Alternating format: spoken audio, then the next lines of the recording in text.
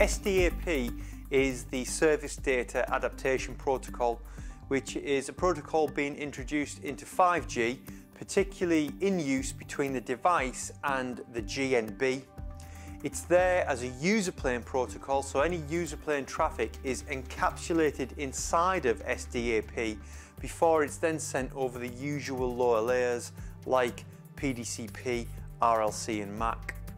The reason it's there is to effectively carry the QoS flow ID. So within a PDU session, we could have several QoS flows. Each will be uniquely identified, so we will have an implementation of SDAP per PDU session, and that SDAP on a packet by packet basis as it's transferred across the air interface will indeed be carrying the corresponding QoS flow ID.